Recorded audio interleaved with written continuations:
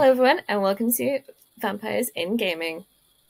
So we are joined today by myself. I'm Lucy, a producer at Auroch Digital. My pronouns are she, her. And we'll kick it off with Viktor. Would you mind introducing yourself, please? Yeah, sure. I'm Viktor, my name, he, him. I've been a concept artist here at Stunlock Studios, who made the Rising released last year. Been here for about 6 years. I've been a concept artist for like maybe 8 years. And yeah, I'm really into the lore of the game and always trying to push for like, can we have more lore? Vampire lore. But yeah, Awesome. Awesome. And Martyna? Hi, I'm Martyna. I am the community developer for World of Darkness. Living in Stockholm, very dark as for now. And my pronouns are she, they. And yeah, I've been working here for 3 years now and been in the community of Vampire the Masquerade for about almost 20. Wow. Big fan then. Yes, huge fan. Absolutely. Cool. And sticking to the world of darkness, Kenneth. Hi, I'm Kenneth Hite, he, him. I'm a tabletop role-playing game designer. I think I'm here because of Knights Black Agents from Pelgrane Press, and because I was lead designer on Vampire the Masquerade 5th edition from White Wolf. So I've been both Van Helsing and Dracula, I guess, professionally. And last but certainly not least, Thomas. Hi, Tom, he, him. So I'm the marketing executive over at Nomad Games, and the latest game that we released was Fury of Dracula Digital Edition, which is the digital version of the cult classic horror board game where you got to hunt Dracula across Europe. So yeah. Amazing, thank you. So to kick things off, it's been 125 years since Dracula was first published, and popular culture seems so far from satiated with drinking the vampire myth. So why, in each of your opinions, does it have such a hold on us in fiction? If anyone would like to kick us off with some thoughts? I do. I can. Yeah. I did write something down. No, I think I think it's been enduring so long because it's a power fantasy, but it's also like an alluring, almost like sexual thing as well. Like you're both powerful and you're sexy, and this has like a wide appeal because it's something very like, you know, deeply intrinsical in our nature, appealing to us. So yeah, and it's also like every culture has like a vampire thing, like a blood-sucking entity. So it's very easy to understand why you would be frightened of something that wants to drink your blood. So yeah, it's like both ends. Like it's really easy to understand why they are scary, and also easy to understand why you would want to be one, because you would be really strong and sexy at the same time. Unless you're Nosferatu, I guess. I'm sure some people out there. I'm sure he does it for some people. Yeah, of course. At least a ninth of people, I guess. Martyna can attest to that. I have to say that Nosferatu, from the clan perspective of Vampire the Masquerade, are considered one of the most romanceable clans in Vampire the Masquerade. People love them. Oh, really? Yes, absolutely. Cool. But yeah, I feel like there's a big pull, definitely towards the sexy part of vampire, but also towards so many philosophical questions that the topic of vampirism creates. As do you want to live for eternity? Would you like to live forever? How do you approach morality when sustenance from blood is needed for your survival? And so many other topics which are just so interesting to tackle on individual level, from vampire to vampire. And that's why there are so many great stories to explore within the concept of vampirism. I think another reason is... absolutely. And Tom? Oh. I'm sorry. Oh, sure. No, I was going to say that I think another reason that vampires are so successful and colonize so much attention is that, like Viktor said, they're a powerful central motif, but also you can interpret them in all kinds of different ways. So vampires have represented, you know, sterile sexuality and hypersexuality. They've represented, syphilis. They've represented, rabies, tuberculosis. They've represented, capitalism. They've represented conformist communism.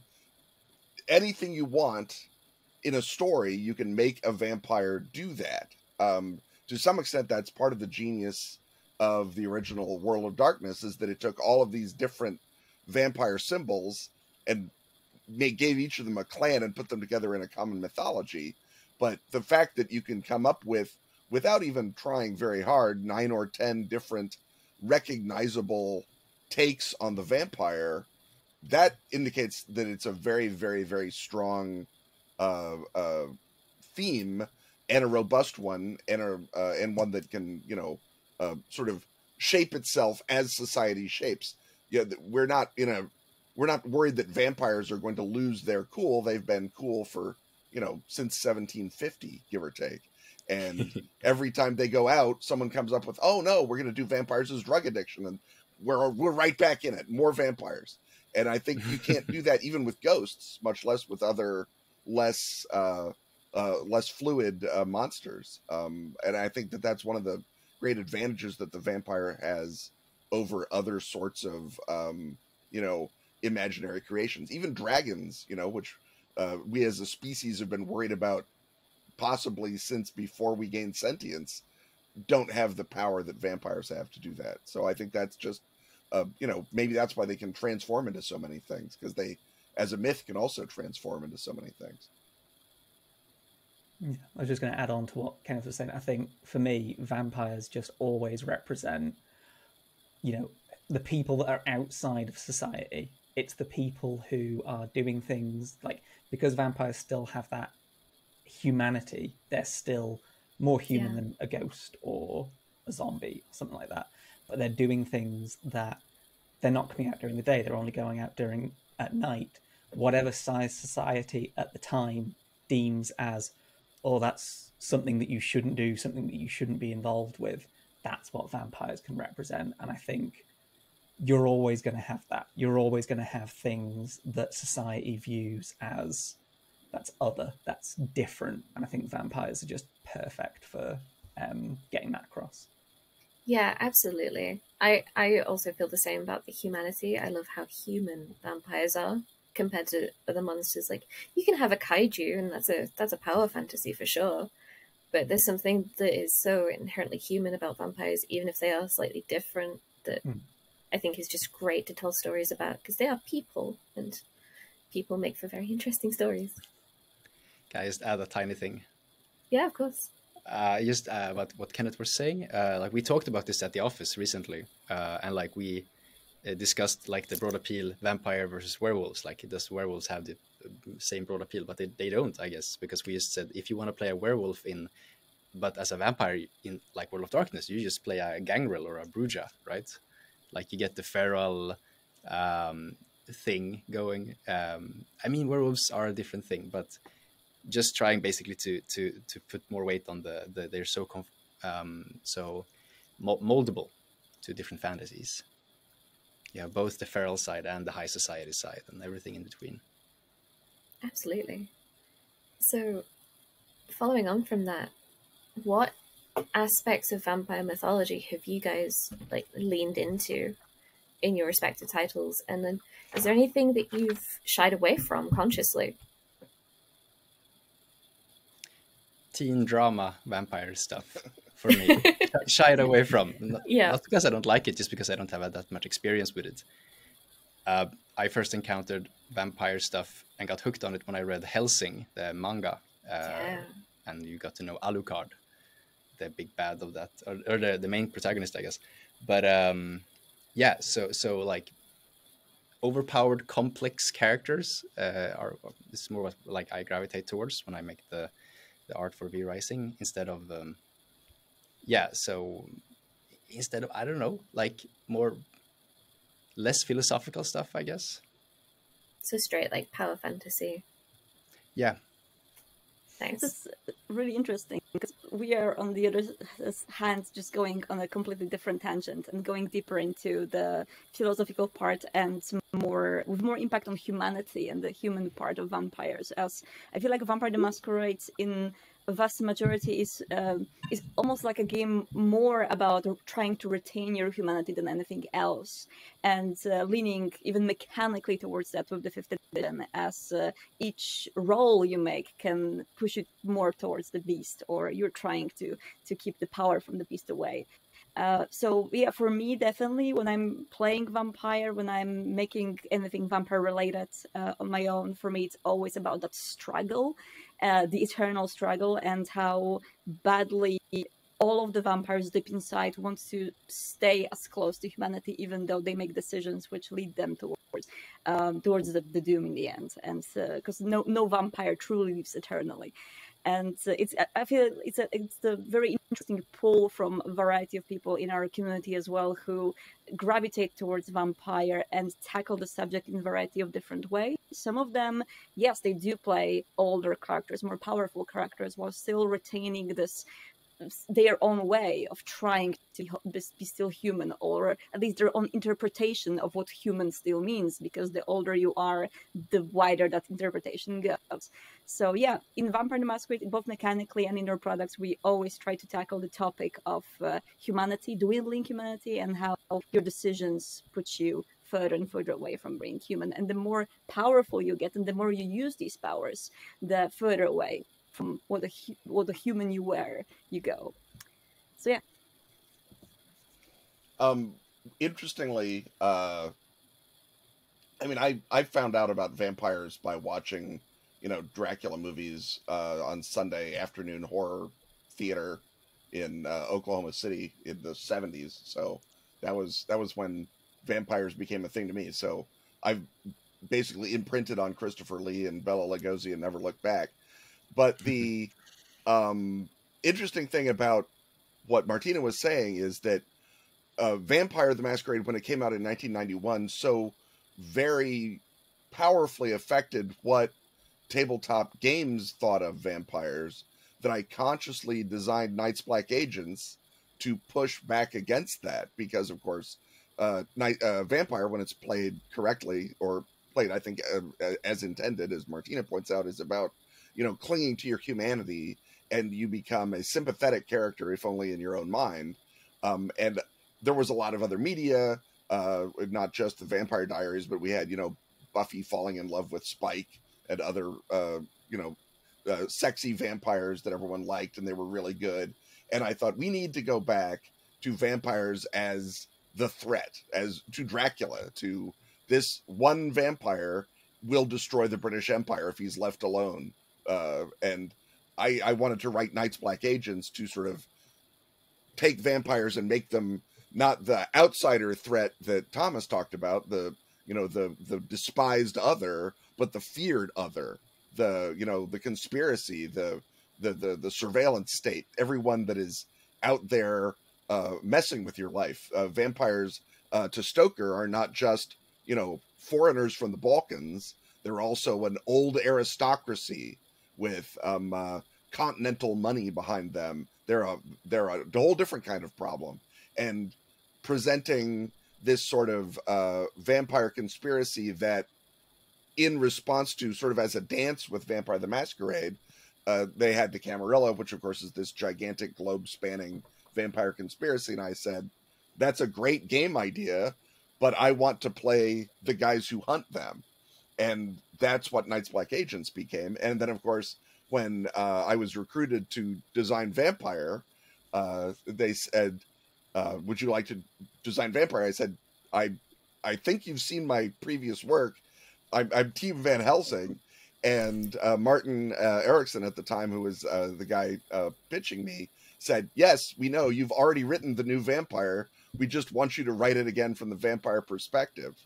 And so I sort of, had to sort of take my response to Mark Reinhagen's original vision and then flip it over and say, if I'm sort of channeling Mark, how do I respond to my response? And that's what my Vampire the Masquerade take was, and the mechanical changes that I thought it needed to sort of, you know, clean up and move into the 21st century.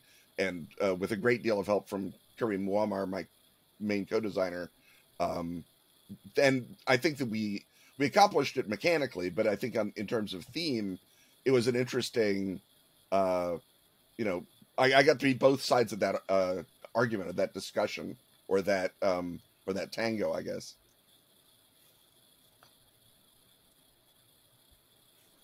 I was going to say, so for us, with Fury of Dracula Digital Edition, it was a bit of a weird one because obviously we're doing an adaptation of a physical board game, which already has a theme, which already is established.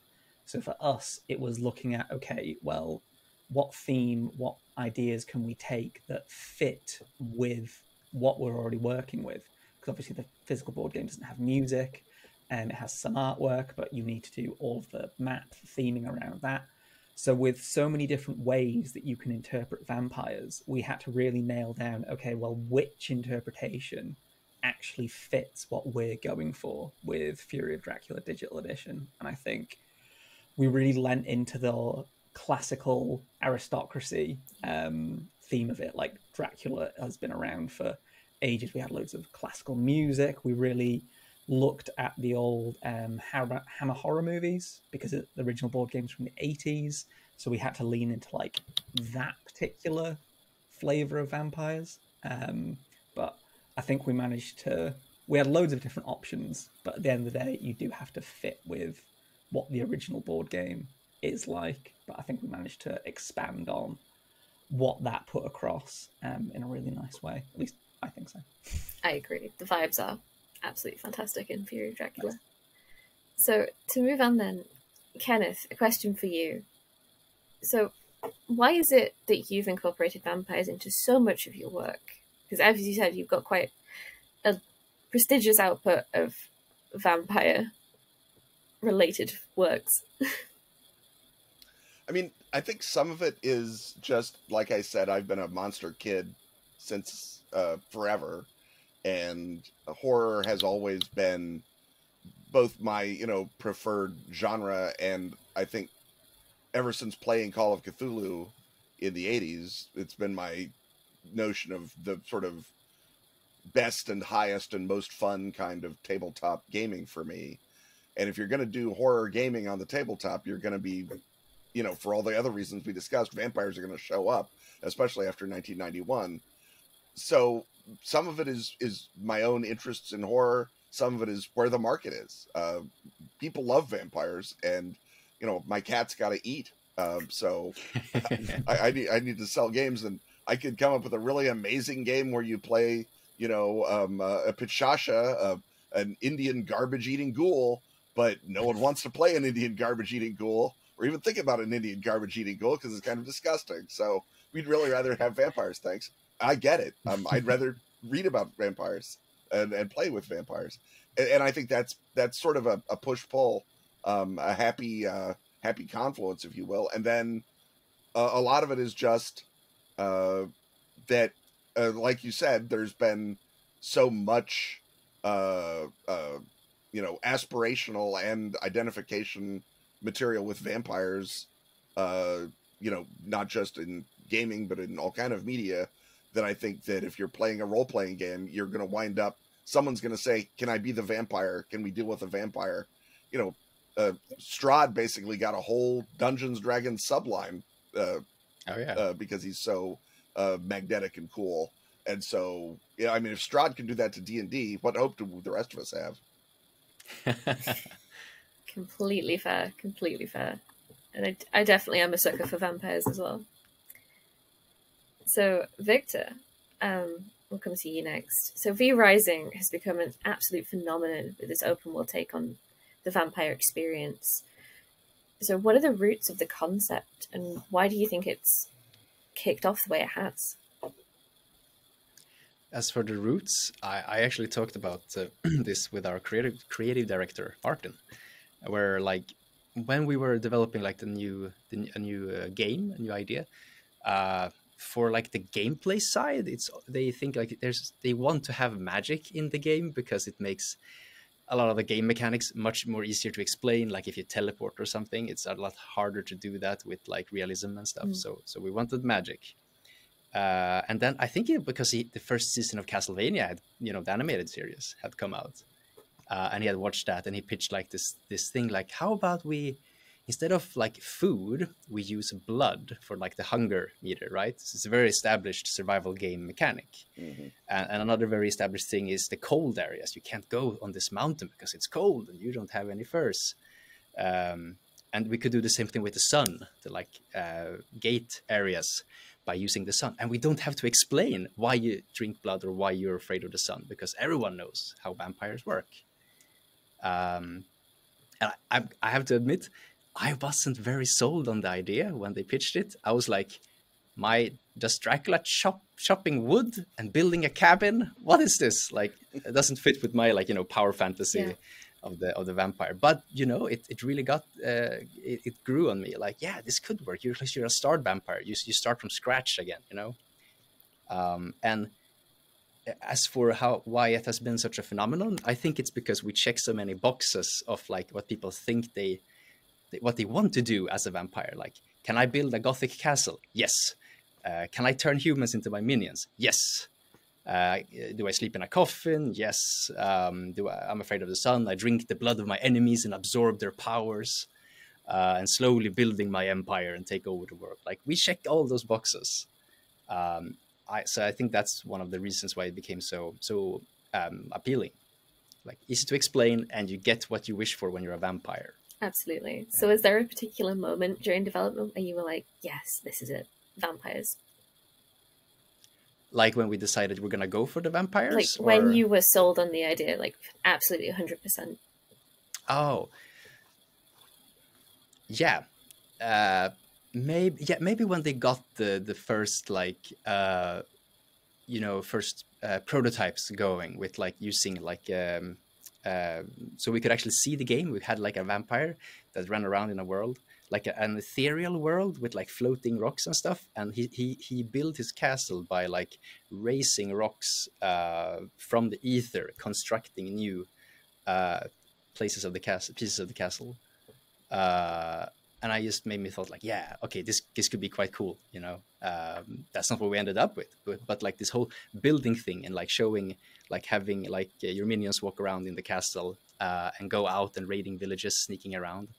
It's just that was like a maybe 25% into development that like really nailed it. I think like, yeah, this is gonna be great. Awesome. So staying on the topic of computer games, Thomas. So Nomad Games did the digital edition of Fury of Dracula. What attracted Nomad to that title in particular? Well, as a studio, we've had quite a bit of success previously with taking especially older board games and then turning them digital. I think partly because like Fury of Dracula, the physical edition's been out of print for a while and it's quite hard to get hold of, but a lot of people have heard that it's very good. So once you have a digital version, you're like, oh, I don't need to scour the dark corners of eBay and the internet to try and find a physical version. I can just get a digital version.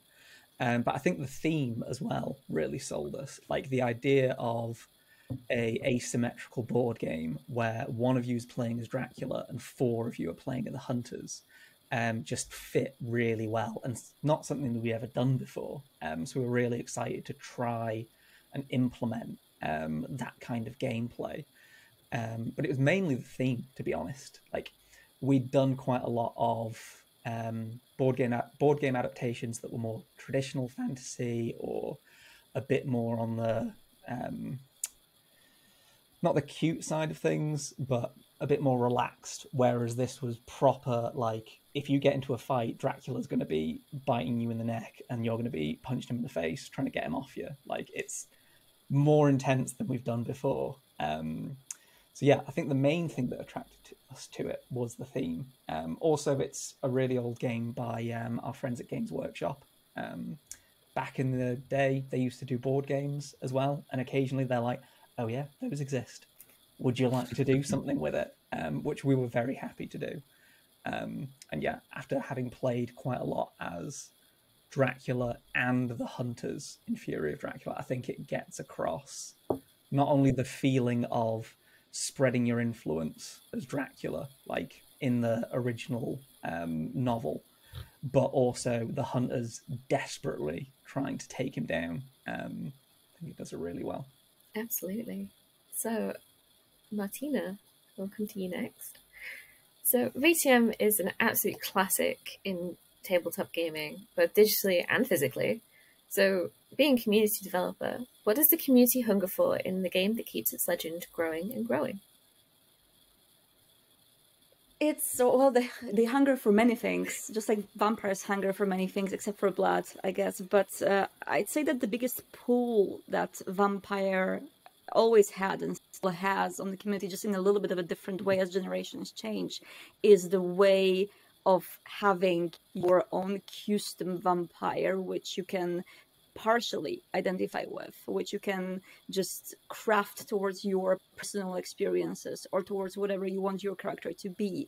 The clans were a very easy way of discern vampires from each other and to pick that one which fits you most. And that identification is something that was extremely important to people back in the 90s, and it is to people now, especially to people who are still like getting into various TTRPGs or various different universes where there's always like a way to pick a side. There's a way to choose like your class, your character class, or your way of playing the game, and that's what vampire clans are doing in Vampire the Masquerade. So clans are certainly a big pull, but except for that, I feel like Vampire the Masquerade always had a variety of ways to play your vampire fantasy. So your personal, like, every one of us, as we mentioned, has different approach to what kind of a media, pop culture media we've watched or consumed when we were younger when it comes to vampires. Some of us went into the hobby with the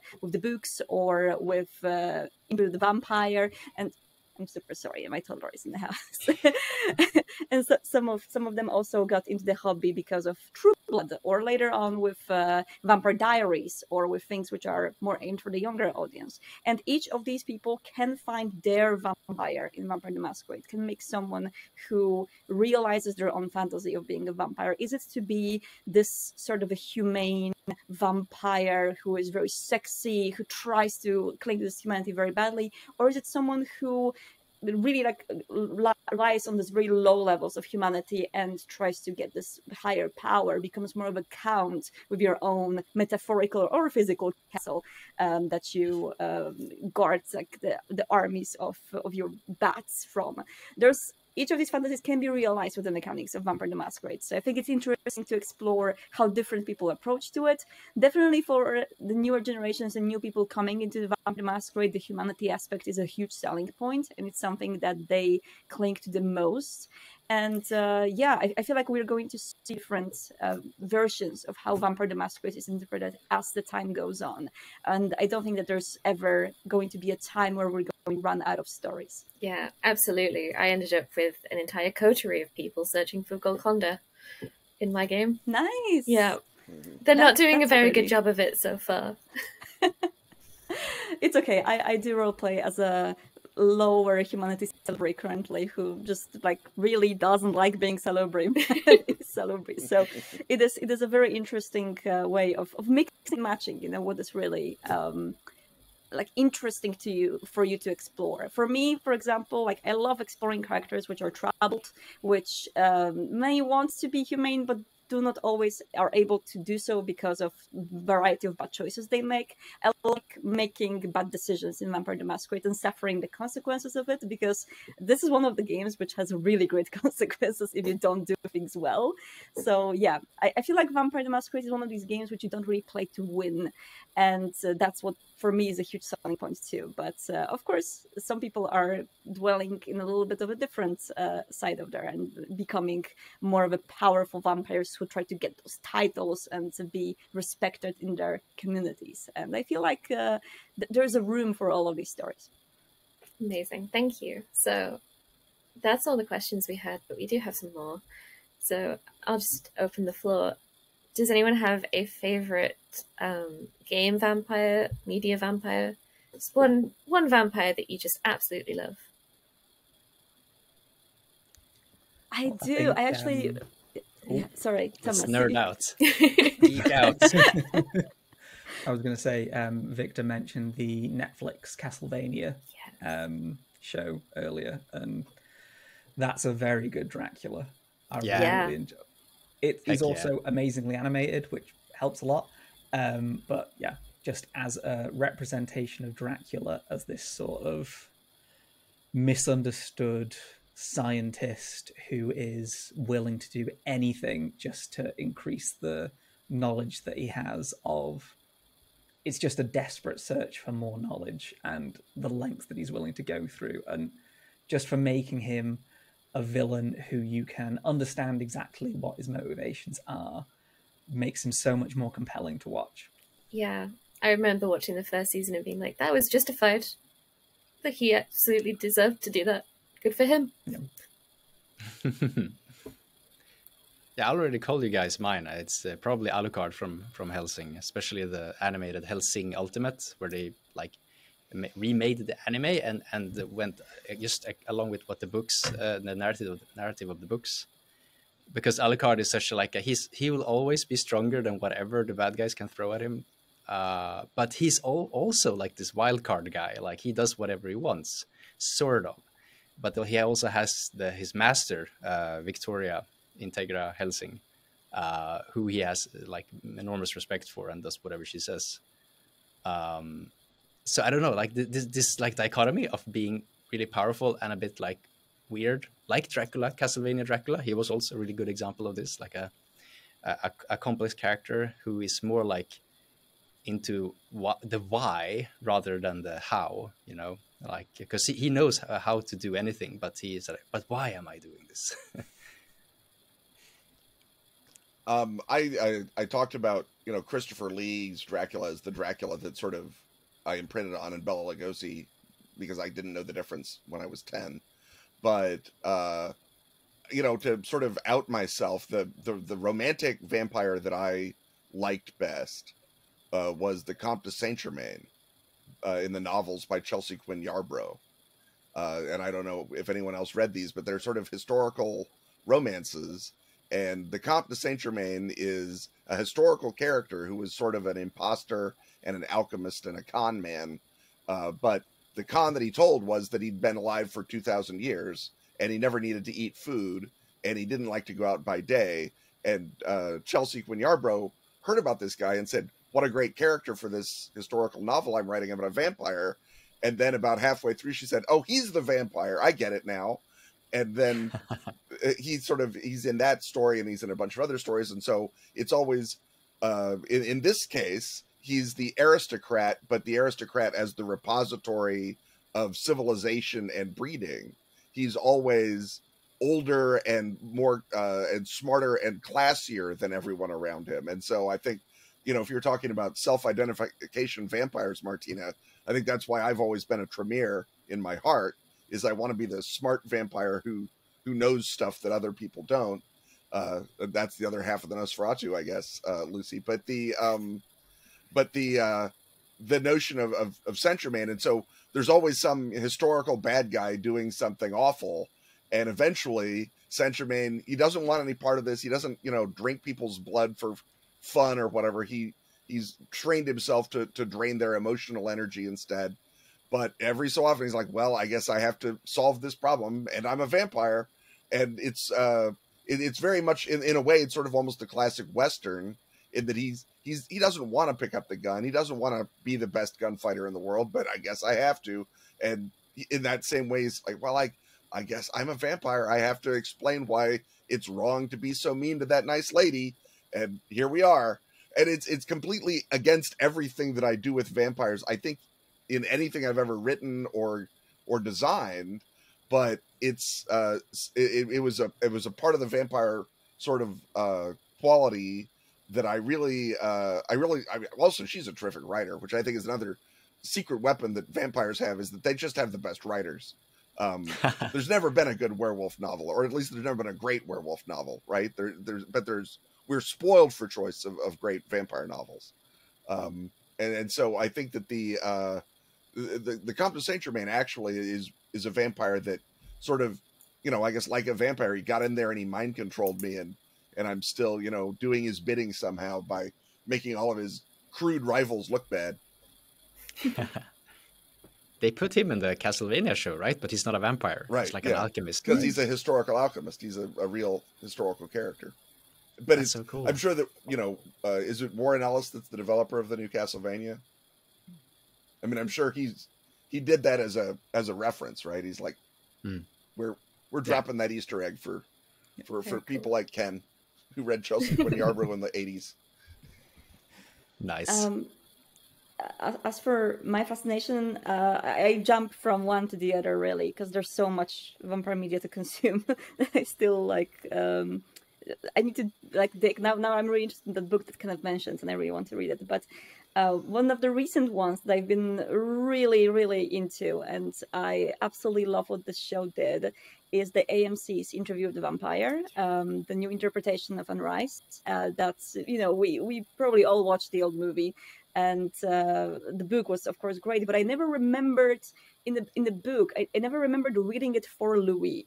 I read it for other characters. Like, the other characters were sort of more interesting to me always in Unrise, while in AMC's Interview with the Vampire, Louis is absolutely breathtaking. Just an amazing creation from Anderson, the actor who played him.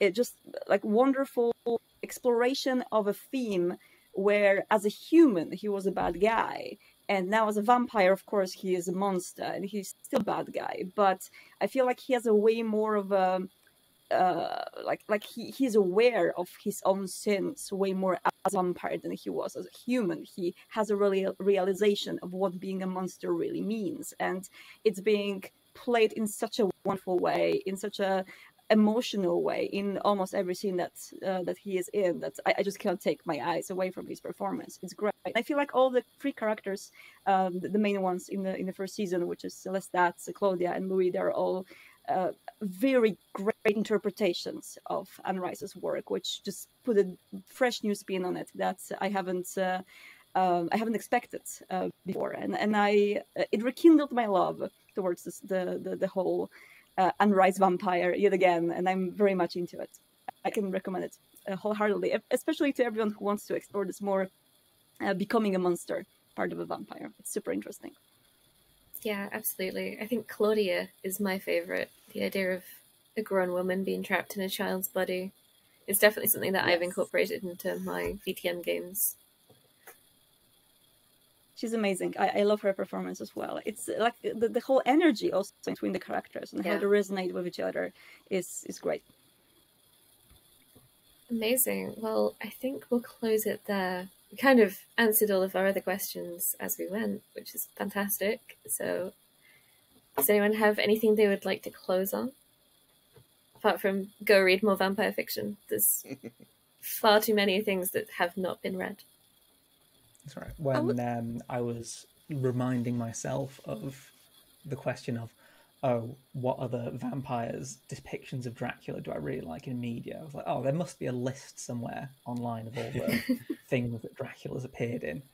Massive, beyond a massive list. But I think my favourite one that I've spotted, didn't know this existed until I had to look into this for this panel. There was a game called Drax Night Out.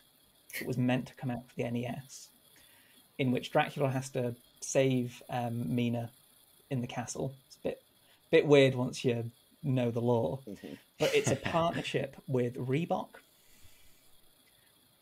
So all the things that we've talked about where Dracula's like, I could represent this, you could represent this, you can also just use him to promote shoes. So, love it. It's a very, very versatile medium, if that's anything to prove. Well, I mean, we've gotten this far without a shout out to Count Chocula, so yeah, I mean, that's true. That's very true. Talk about life-changing vampires to all of us, I'm sure. Yeah, and I mean, if you talk about you like taking the Dracula vampire thing in a new light, they do that a lot in anime. Like the Japanese, they just go crazy with whatever they can get their hands on. So like you have the JoJo's Bizarre Adventure anime where you have the vampire Dio, who's like the most over the top villain ever. I can't believe I didn't think of Dio. He's amazing. Yeah, he is, right. And you have like the vampires who drink just the blood of other vampires, called the Pillarmen, who have like super weird powers. And and tons of games. Of course, you have vampires in The Witcher, and you have fighting games like Guilty Gear who have like the Nightless, they are called, which is like you have a posh guy with a pipe, and you have a huge black guy samurai who's also a vampire, like a Blade on steroids, basically. Let's not forget, when it comes to anime and Japanese pop culture, the reverse vampires. There was, I think it was called Kareen. Yeah, Kareen was the anime where there was like except there's a vampire family and there's a vampire girl in that family that instead of taking blood, she gives blood away through her nose. she's very emotional. She just like has a nosebleed and she's a vampire. So yeah. Let's not forget like a kids show like Adventure Time. They also feature a vampire. They do. Oh yeah, Marceline. Yes, of course. Mm-hmm. And she doesn't drink blood, right? She drinks red stuff. She drinks the color red. Yeah. Yes. I love that. It's such a like kid-friendly way of using the cool vampire idea, but not in a really scary way. I mean, this is a show where a talking peppermint candy is the scariest monster. So you're obviously and a penguin.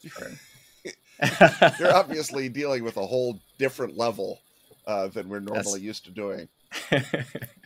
Yeah, that's true. Yeah, and if you want a more lighthearted take, What We Do in the Shadows is an amazing series.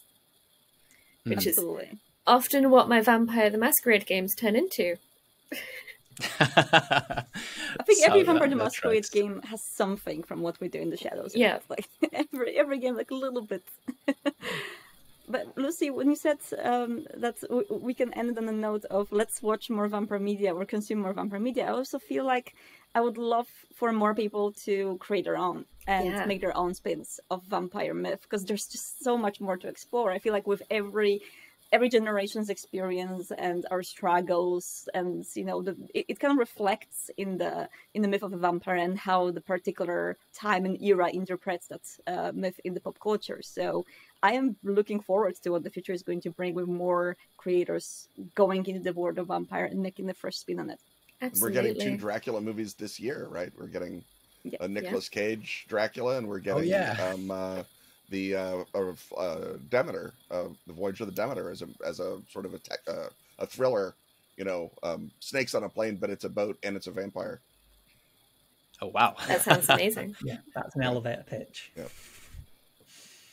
Just something that occurred to me when we were talking about why werewolves or ghouls or anything else hasn't had the punchiness as vampire. Like vampires have a name. They have Dracula, right? I don't think the other as a Frankenstein, which is like the professor, but everyone thinks it's a monster. But it's a name. Like werewolf, they don't have a name, right? They don't have a character that you can attach the fantasy to.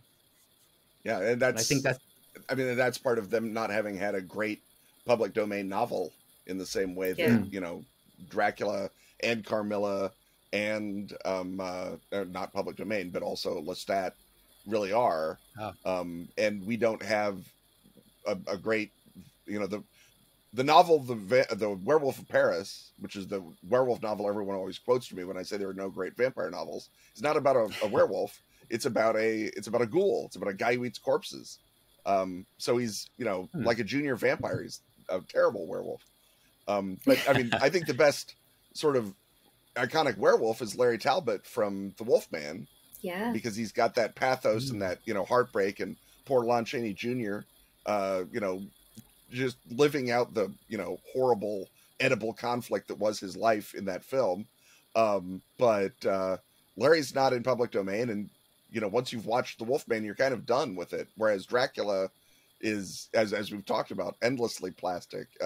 I did a book, The Thrill of Dracula, which was just about film versions of Dracula, and just about ones that sort of stuck to the original character.